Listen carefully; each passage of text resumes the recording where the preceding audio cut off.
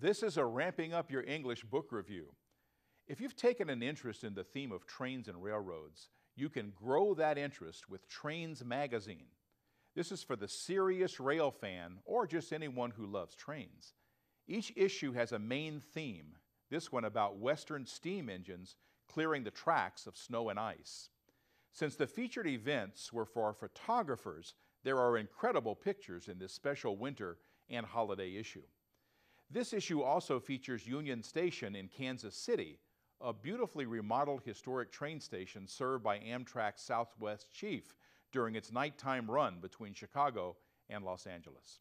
Trains magazine is also a good source of finding railroad museums closest to your home.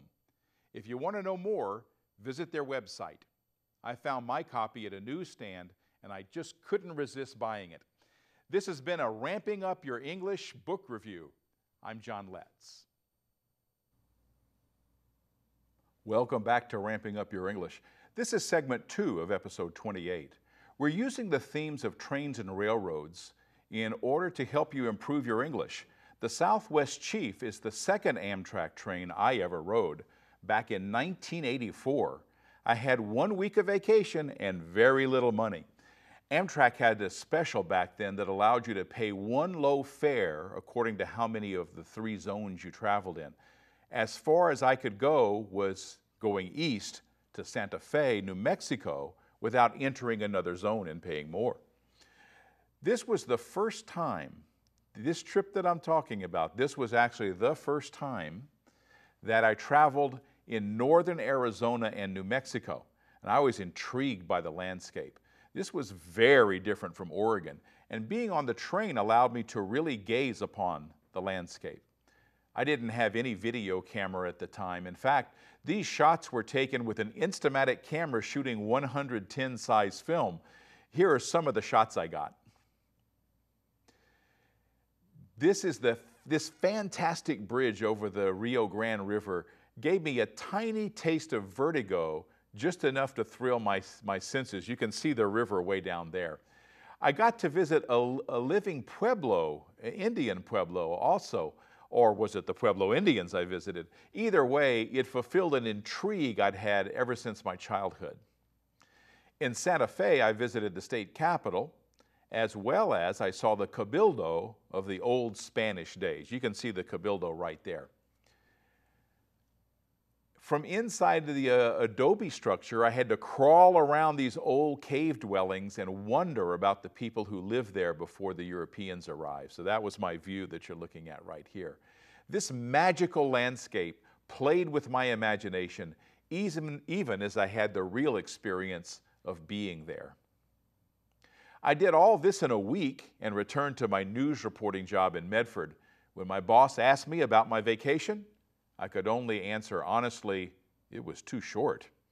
So while I traveled only a short distance on the Southwest Chief, it was very much a peak experience that left me eager to take this outstanding train again, which is exactly what I did with Liz in 2013. In our last episode, we explored ways to boost our speaking proficiency by finding or forming conversation groups. Now, I've listed some resources that will help you get there on my website. Visit letscreate.org and go to the episode 27 page. You can reach my website from your home computer or from your smartphone as long as you're connected to the internet. You can watch Ramping Up Your English on Channel 15 and other channels on the Ashland Home Network and on Channel 182 on Charter Cable in Southern Oregon. You can also see the program and download it by going to archive.org/details/Rogue TV. There you can get the video on demand.